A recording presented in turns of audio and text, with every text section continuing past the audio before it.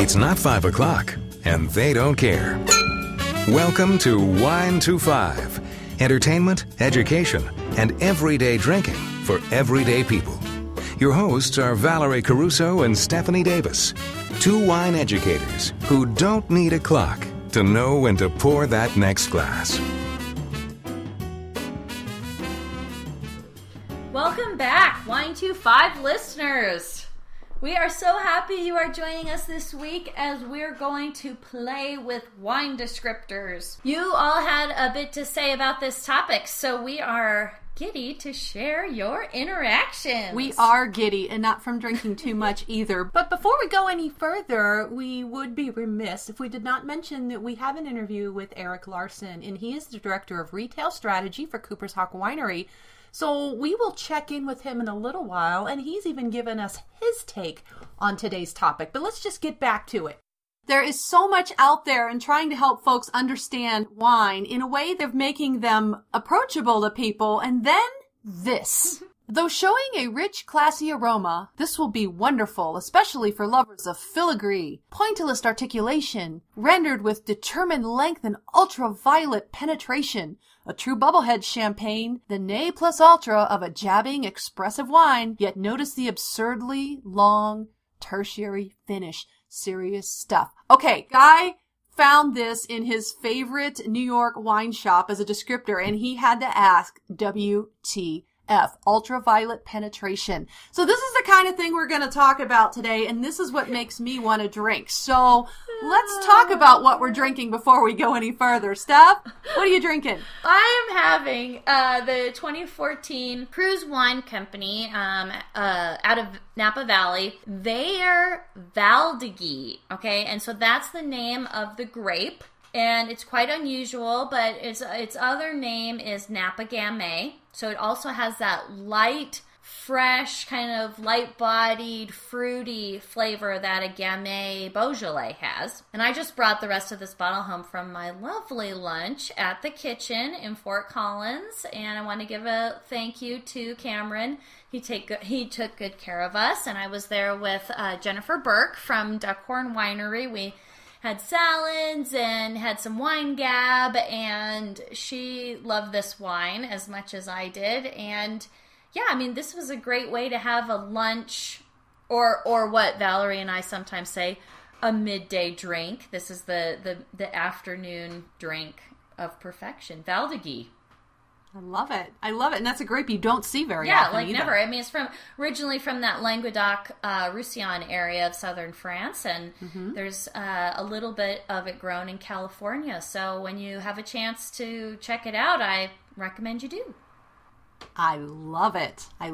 So I've got a weird grape too. So this is like Weird Grape Monday, and I'm going to attempt to describe it for you here shortly. But this is actually one of those bottles you look at, and Steph can see the bottle. You look at it and go, I have no idea what is in this wine, unless you can describe it on the back. And this is why wine descriptors are so important. This is a 2009 Damiano Cioli Silene. Damiano Cioli is the producer, the winemaker, that's his name. And Silene, Silene, is the name of the wine. It's actually a flower. And the grape is called Cesenese. And the appellation is Olivano Romano. And that is from the Lazio region in Italy, which is kind of where Rome is. The Cesenese grape, you may have heard of Cesenese del Piglio. That's another appellation from the Lazio region, probably a little more popular. But there's not a lot of this grape. It's a pretty restricted growing area. It's about 20 miles from Rome, I think east of Rome. And it's what we call an indigenous or autochthonous grape to that area. This is about a $16 bottle, and this is like drinking a melodic bouquet of damson fruit salad in Canterbury lace chased with petticoats with a torn fishnet stocking doggedness. No, I'm just kidding. No, this is... I know, right? I mean, if I put that on the bottle, you're like, what the heck? So this is great with, on the back of the bottle, it says meats, mushrooms, and aged cheeses. It definitely has that Italian style, that old world earthiness. It's definitely got that earthy kind of smell. It's almost got like a stewed fruit kind of thing. So if you think of like, because it's definitely a little older. You see the garnet color here. But they call it the Pinot Noir of central Western Italy. So it kind of gives you an idea of the kind of fruit that you're going to be dealing with. But it's a pretty wine. And I bought up everything that our purveyor, Sovereignty Wines, had down there. Ivars. led me to this. Is there an extra bottle for when I come down? There is one bottle left. Woo! Put my name on it. I could put your name on it. I served it for a dinner that I did for a networking group for like an etiquette dinner they were having, and we served this one, and it was served with a beautiful pasta dish with sausage and whatever, and people that didn't even like red wine liked this wine. I went back to Ivar's at Sovereignty the next day, and I bought up everything he had. This was great, and this is like next to last bottle, so... Let's get back to our main discussion topic, because we've got some other wine descriptions. So, did you want to start with yours right here? Sure, yeah. So, okay, here's the thing. I've mentioned it in a previous episode, Jay McInerney, who used to write for Wall Street Journal, he's published a lot of books. He's a great author, and he loves wine. And one of the things he's described Mouton saying... The first time he had it was like hearing Nirvana on Saturday Night Live. Okay, here's me going, I don't really like Nirvana. And usually live on Saturday Night Live is not good. So, yes, what does that mean? I mean, is he saying this is a good thing or is he saying it's a bad thing? These wine descriptions sometimes don't really make any sense to the consumer, let alone somebody who's educated. And right? And you're like... I don't even know what we're talking about. So this is sort of a, sympathetic ear here on some of these things. Then the other one, and this is a little bit on the, silly side. How about, has anybody ever heard of a wine being defined as liquid Viagra? Do you have to have a prescription for this wine then? That's silly. Well, I don't know. You're a pharmacist. You tell me. I mean, and then is that defined by its aroma?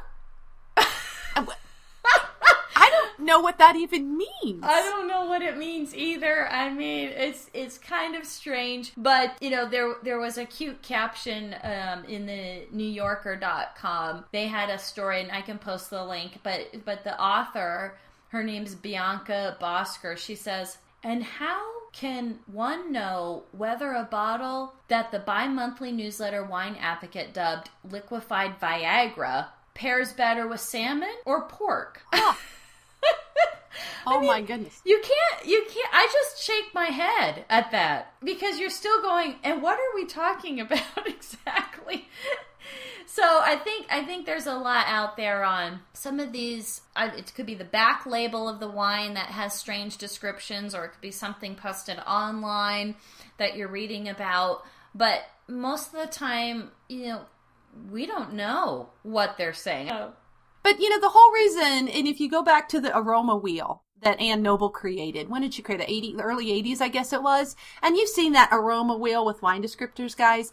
That was created to give people a common language, to be able to describe wines in terms that people know and understand. So even though there's all kinds of ways of describing those aromas, like the apples, is it fresh? Is it baked apple? You can start associating those things in your head with the kind of wine you might be drinking.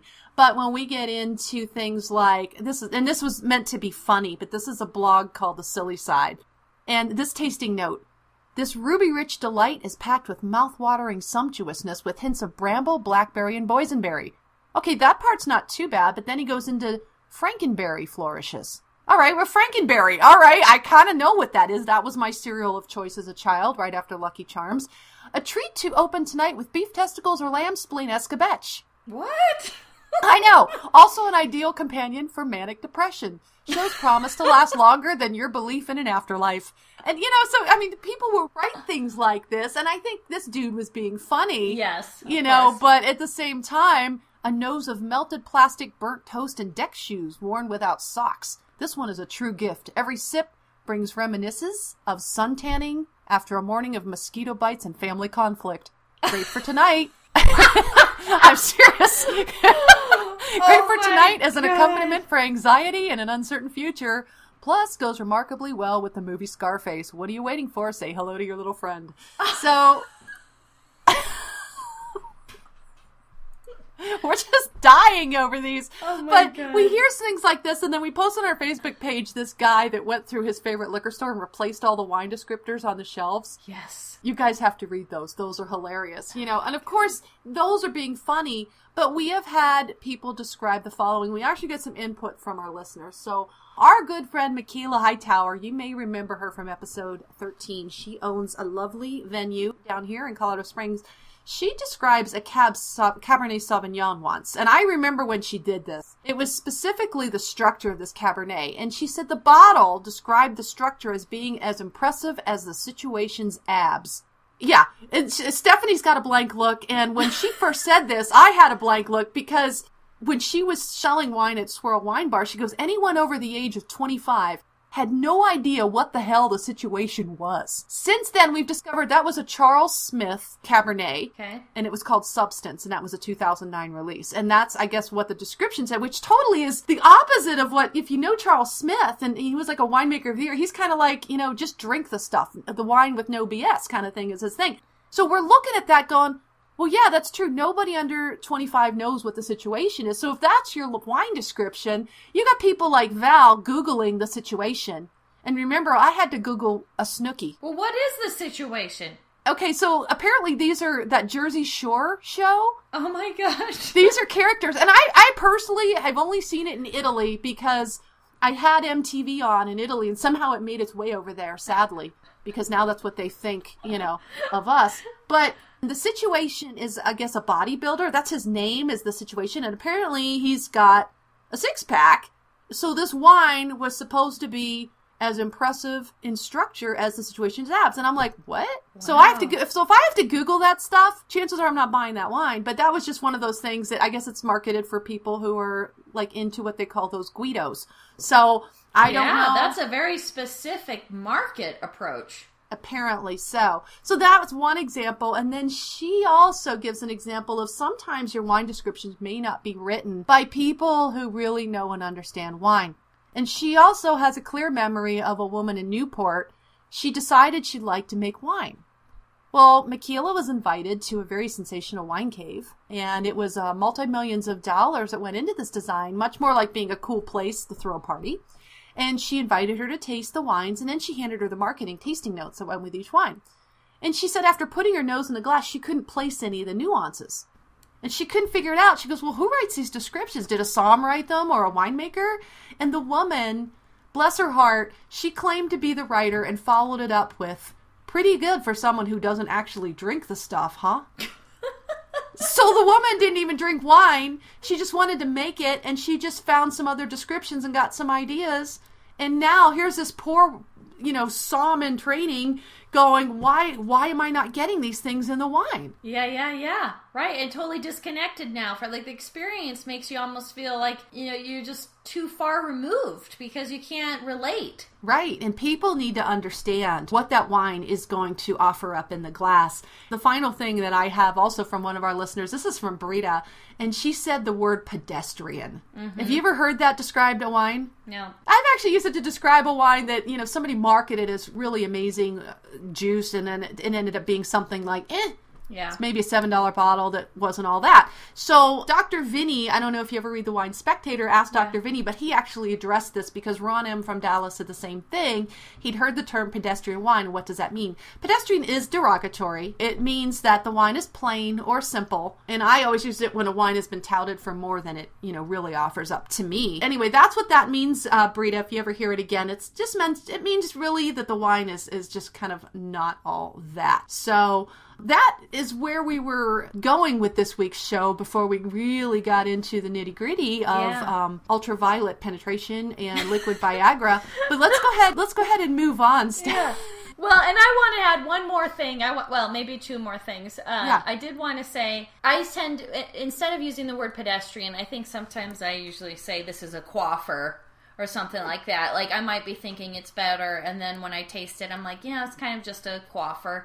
And some people are like, well, what does that mean? And I'm like, basically, it just means it's, nothing special, porch pounder, nothing to write about, not even really very good. I mean, just kind of... It's wine. It's just wine, yeah. Yeah. So, anyway, but pedestrian, there you go. That's a new one for me. Okay. But there is one experience recently when my husband and I were recently in Sweden, and I don't think I mentioned this already on the podcast. We tried fruit, a berry that we'd never tried before called smultron. And we picked these little bright red smultron berries on the side of the road, and surprisingly, we just enjoyed their sweet strawberry-like flavor. And the first thing I could think of was this would be the next most snobbish wine comment or descriptor you could ever say. Imagine if I said, like the Valdegui wine I'm having right now, I would say, this tastes like ripe smultron on a perfect day. And then anybody who read that or heard that would say, like, I'm talking about Americans, but anybody really goes, what is a smultron? Like, how would they be able to know what I'm talking about? They wouldn't automatically attach that to a strawberry note, So anyway. No, that's like the situation. You're going to Google that that's like stuff. the situation. I mean, unless you're a Swede and you know what smultron is, you don't know what we're talking about. So, well, here's my question for you, Steph. Do you, when you travel, always just get out of your car and pick stuff up off the side of the road and eat it, not knowing whether it's poisonous or not? I mean, how the hell did you know it was okay to eat? Living on the edge and all, guess. I'm an adrenaline junkie. No, actually, our friend said, you guys got to taste this. This is some smultron, and they don't sell it in the grocery store, but you can pick it on the side of the hike, or walk, or wherever you see it, you can have it. And we're like, wow. Yeah. But anyways, I do want to tell everybody I was just in Chicago, and I have some great things to share with you on this episode. And when I was visiting with Eric Larson from Cooper's Hawk Winery and Restaurant, he told us about his interesting wine descriptor. So we will plug that in for you guys to listen to that interview and enjoy that. But don't go away, because we're going to be right back, because we got more fun. All right, here we go. Hi, I'm here with Eric Larson, and he is the Director of Retail Strategy. Correct. For Cooper's Hawk Winery and Restaurants. That is correct. And we're at the Burn Ridge location. Burr Ridge. Yes. Burr Ridge location. And we're just outside of Chicago, in the Chicago suburbs. The Chicagoland area. Chicagoland! Yes.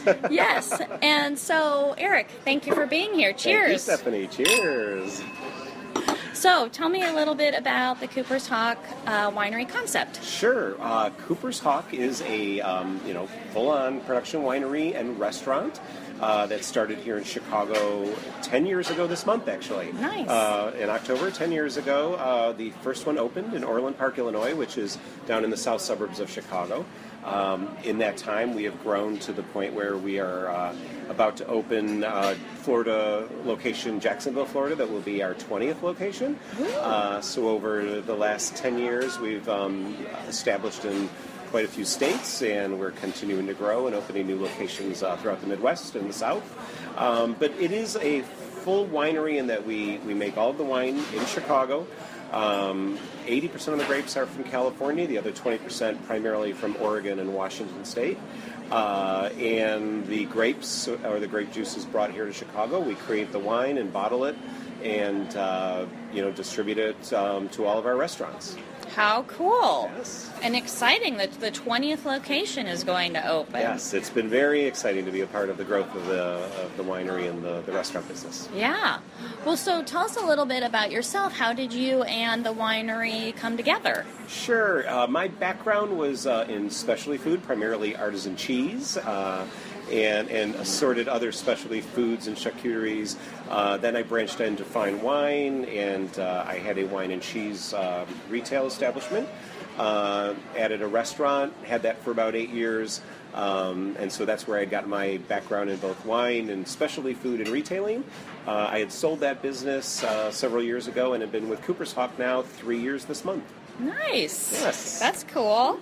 So, I saw something on the website about a Santa Barbara tour, and I think our listeners would be very excited to hear. What is that about? Sure. So part of the whole Cooper's Hawk concept is it's about enjoying life and the lifestyle of enjoying wine and dining and travel, and we've put it all together kind of in one great package in our wine club membership. So wine club members go to wine club dinners. They get a monthly bottle of wine that's a specially created bottle each month. They get opportunities to go to travel and do all kinds of fun things. So this past month, they got back from a really outstanding trip to Santa Barbara, California, where we had almost 50 wine club members go, along with our CEO, and they had just an amazing time touring wineries and restaurants and all of the great, beautiful area down around Santa Barbara. Mm-hmm. Really exciting. We just saw that we will be going to southern Italy this coming spring. So what we tend to do is take one domestic wine club trip a year and one international. So we were in Portugal earlier this year, Italy next year. So we like to kind of pick great wine regions of the world, both in the U.S. and internationally, and then take our wine club members to explore them. Oh, wow. That is something to really look forward to, for sure. Great time. And I love Italy, so that sounds fun. And great wines in Italy, right? Yes. Oh, my God. All over the country. Yes. Yeah. Okay, so the next thing is, what can we anticipate? Besides the tour, is there something else new happening with Cooper's Hawk Winery? Yes, in Cooper's Hawk Winery, we're continuing to grow and evolve, opening more restaurants. We have restaurants in the coming year that will be opened in Florida, and in Virginia, in Illinois, in Ohio, and other regions of the country still to be announced. So there's a lot of exciting growth in that area. Looking to, as we grow, continue to expand our bottling line. We're evolving our retail product selection. We're always looking at new ways to enhance the benefits of wine club membership. So there's just a lot of exciting things happening in the wine and restaurant world with Cooper's Hawk. Yeah. I think that is very exciting. Well, I really want to thank you for having me here today and having a nice lunch with you. I enjoyed lunch tremendously. And one last thing, because our episode is going to be about funny or absurd, strange wine descriptors. Do you have a wine descriptor that you think is just silly, strange, or I don't know? Well, there are, people get pretty crazy in the way they search for new descriptors. I know one that customers and guests, people that I've always talked with about wine, always find to be interesting is the one I think many of us have heard, but cat pee. Yes. And understanding, how can something that smells like cat pee be enjoyable? Right. Is that a good thing or a bad thing? Why would I want to be smelling or drinking cat pee? Right. But in the right wine, in the right context, it is a good thing. Yes. So, but as a terminology to describe a wine, that's been one of the more challenging and interesting ones that I've heard. I would say so too. Yes. Well, thank you, Eric. This has been fabulous. Stephanie, thank you. I've enjoyed. Cheers. Cheers. Cat pee. Yes, cat pee is a very common descriptor for Sauvignon Blanc. But let's talk about our factoid. So our factoid, I mentioned earlier that my wine was a really, garnet color, which is my birthstone. So that means I'm meant to be in the wine business. I'm almost positive. And when I mean by that garnet color, it's like a red that's approaching almost a brick or, like a brown color. It's not so much on the purple side, but more on the orange side. What a lot of people don't realize is as a wine gets older, a red wine in particular will get lighter in color and approach orange. Right. And white wine, as it gets older, is going to get darker and more golden. So I'll say the older, the golder. Either way, guys, wine as it ages, they both kind of approach brown in their own way. So you can often tell how old a wine is and maybe start associating some of those fruits that have more of a cooked or a stewed or get more of that earthy stuff and more of that spice. Mm-hmm. And as wine ages, a lot of times the color may give way to those descriptors as well. When you see color on a descriptor, if you say something's really gold, and if you see it as an older vintage, then chances are, it has to do with age, and you might get some of that more baked apple instead of the fresh, crisp apple, things like that. But also, if you don't see that age on the bottle and you see the color is gold, then chances are it's spent some time in wood. So you're going to get some of those maybe vanilla, spicy butterscotch notes, often associated with white wines that have been aged. So that's our little factoid, that as wines get older, red wines get lighter and white wines get darker. Yeah, it's so simple, but it's so simple. It's good that people to realize that, because it's a good clue just by the color. Absolutely. Now, if the white wine is actually brown, chances are, guys, it's not good. You probably want to dump it. Give it a smell. It's probably going to smell like, wet cardboard, or, maybe something kind of funky, like, maybe go back to the fishnet stockings. I don't know. But yeah, absolutely. Give it a sniff. But the color is a clue to the wine, and probably how long it's either been aged in wood or in bottle. Yeah. Yeah, good one. I like that.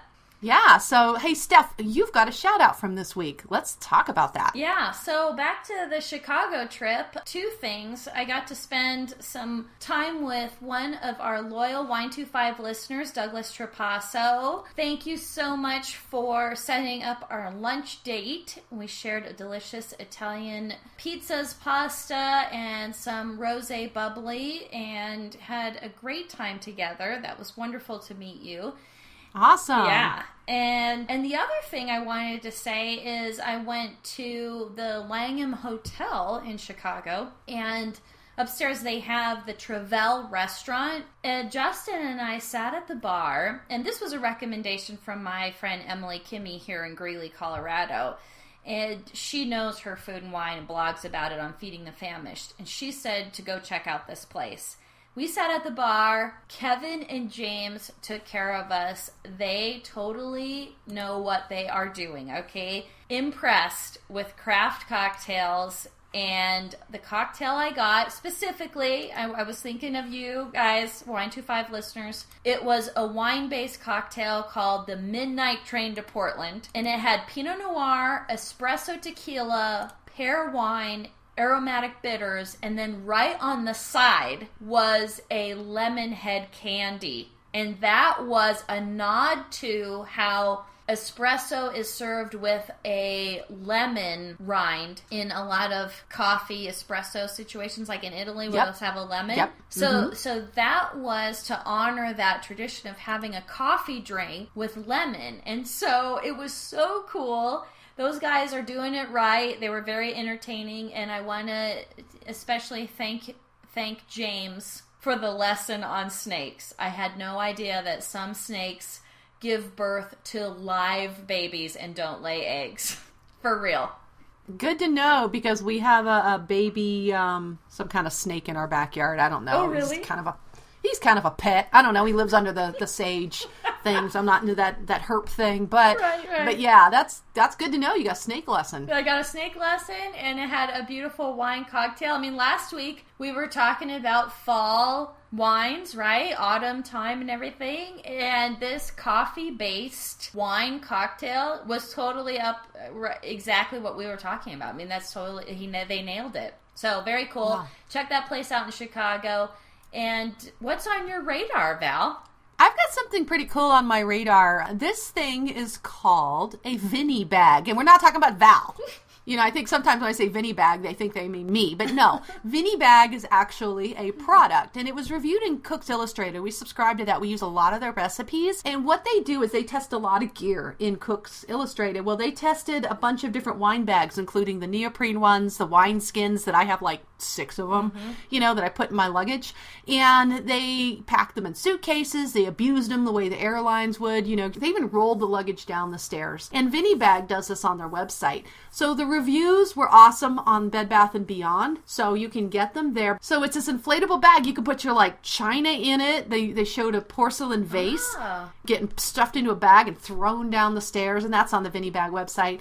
And it kind of conforms to whatever you're shipping. Nice. And then it's inflatable, and it's kind of a high-grade plastic that inflates around it, and they've yet to have a bottle break. So these things run about $28 to $30. It is a woman-owned company, which I think is really cool, and it's called Alesco. And here's their mission, their simple rule, or their tagline. It's to live by the simple rule of be nice and have fun.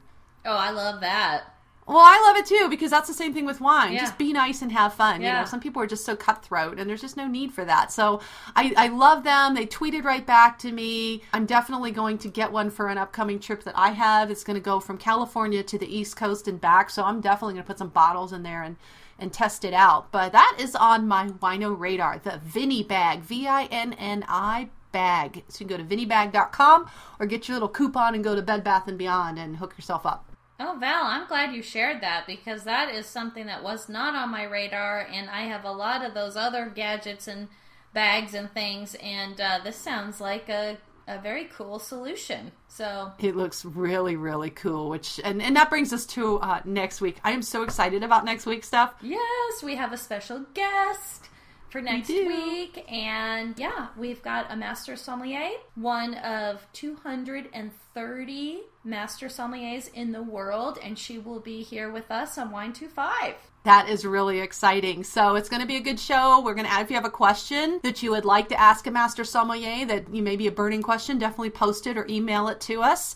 As always, our time has gone zipping by, but we would love to hear from you. So speaking of email, you can connect with us at winetwofive@gmail.com. If you have a burning wine question for our Master Somm, or connect with us on Facebook. You can also connect with Steph on Twitter at Albarello Soap, and on the Albarello Soap Facebook page. You can find Val on Twitter at Wine Gal Unboxed, and also on the Vino with Val Facebook page and on Instagram. Yes, and we are all about sharing the love. And speaking of the love, we are overwhelmed by the number of reviews you guys have posted. Thank you so much, everybody. We have a 5-star review from Wine Newbie 1, and she says, quote, Steph and Val bring a new light to wine and other spirits. For people looking for a little insight, education, or some fun facts, Wine 25 is a great show.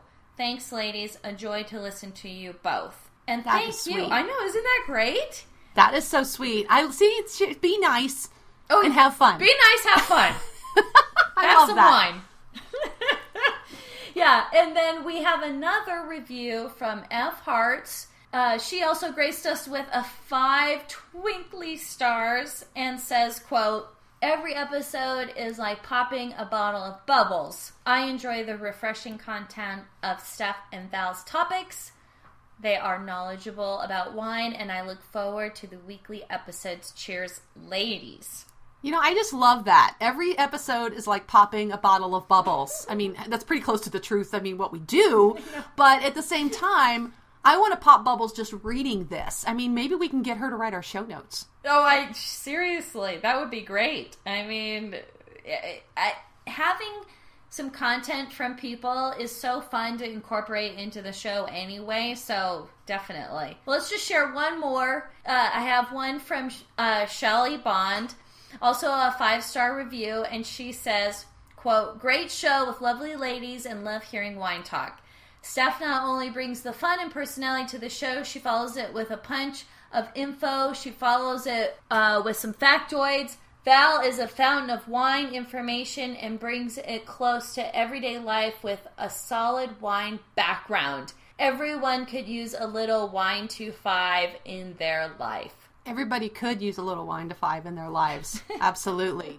Oh my gosh, you guys, thank you so much for your words and for your stars, and most importantly for listening and hanging out with us, so we're not, just sitting here drinking and talking to talking to nobody in particular. And that's kind of what keeps our content going and fresh. So definitely let us know. Reach out to us on Facebook. Check us out on Twitter. We have a Pinterest page. We've got a brand new YouTube channel with one whole video on it. We'd love to hear from you. But until next week, cheers. Thank you for listening to the Wine to 5 podcast. Be sure to check us out at Facebook/WineTWO5 and tune in next week for more fun and useful sip tips.